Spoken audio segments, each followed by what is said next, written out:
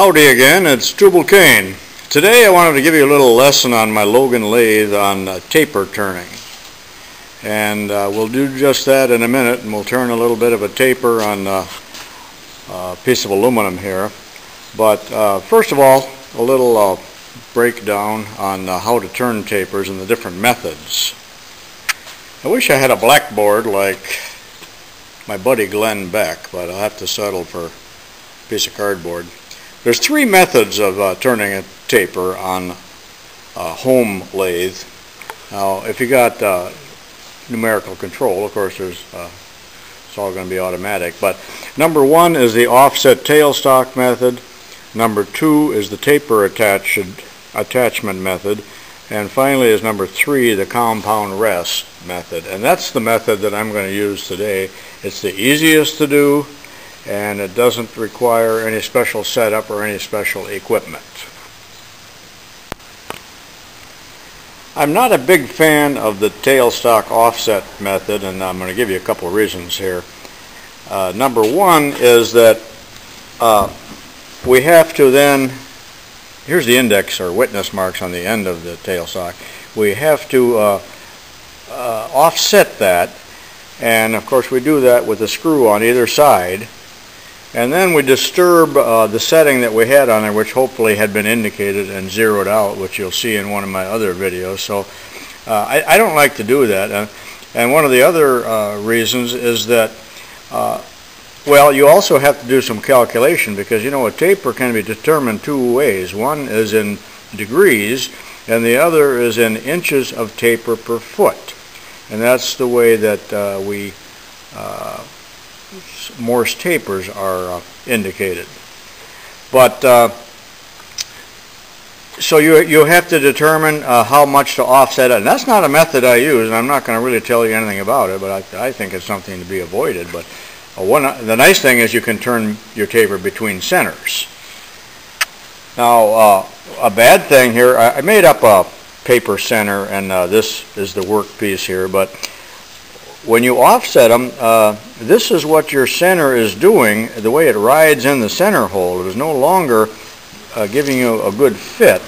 And sometimes as you turn, the center hole gets wallowed out, and the work may loosen up, and that's going to happen on both ends. So to me, that seems like a crazy way to do it anyway. But you know, some of you may be fans of that, but I'm not. So really that's all I'm going to say on the offset tailstock method.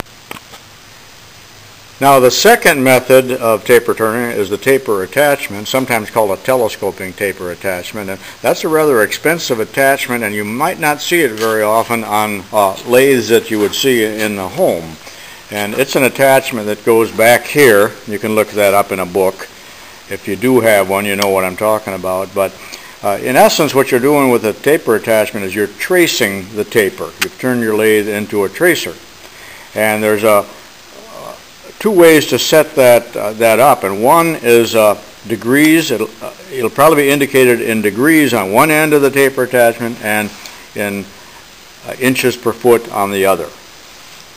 It's also a nice method because you really can do your taper turning on between centers or in the chuck, whichever you want. And the length of the taper is going to be determined by the length of your attachment. The bigger the lathe, probably the bigger that attachment is going to be. So sometimes those attachments cost as much as the entire used lathe does. So if you have one of those, why, go ahead and read about it in your South Bend book. The method that we're going to demonstrate or consider next is the compound rest method of taper turning, and I think it's by far the easiest one to perform on a lathe.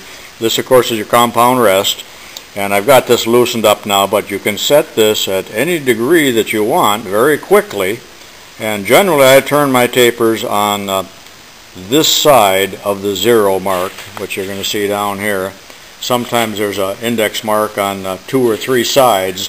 This LOGAN only has it on one side, so sometimes you have to scribe yourself a new mark on there. But we're going to put a 10-degree taper on this aluminum, and I've already started to turn that. But we're going to then set this on 10 degrees. I'm going to try to get this, that would be about 0, and then when I turn the camera off, I'll set that for 0, and I'll lock the two nuts that will lock the compound. Now, back the compound screw way out, and so that we have plenty of travel. One disadvantage of this method is that it's limited in the length of the taper, because usually you got about 2.5 to less than 3 inches of travel of your compound altogether.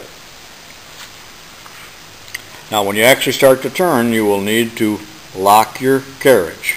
Otherwise, according to Newton's law, your carriage might get pushed back a little bit. Then you're going to end up with a little bit of a step on there. This is also a method that you can use to turn your centers.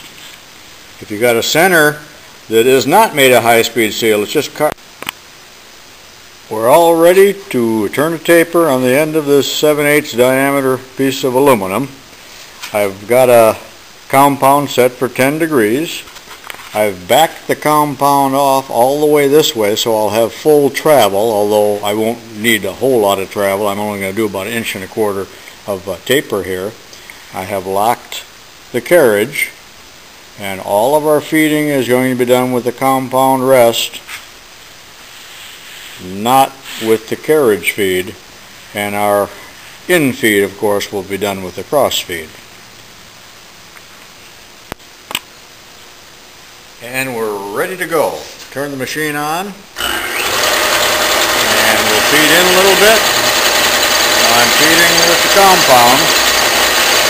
It's a right-hand turning tool that I have in there. Back it off, take a second cut.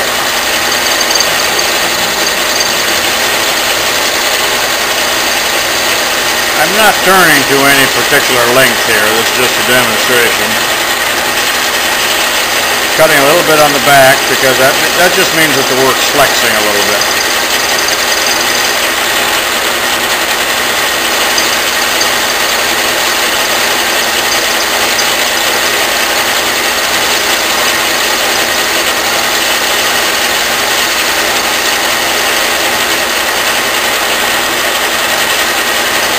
Now I'm going to take a finishing cut, just feed it in about 5 thousandths or so with the cross feed, and I'm going to turn in very slowly.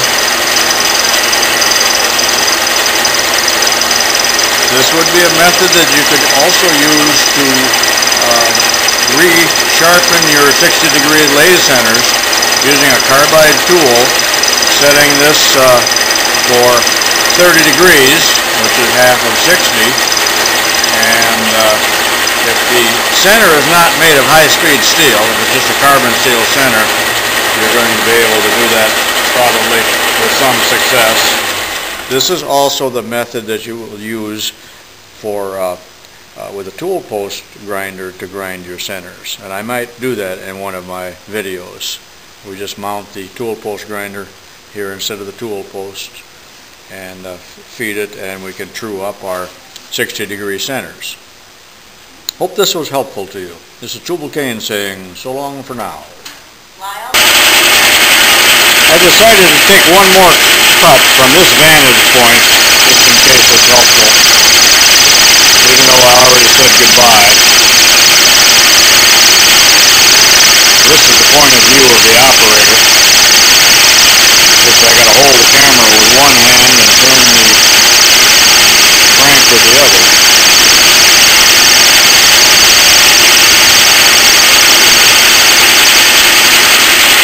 And there we go, and I'll say so long for now again.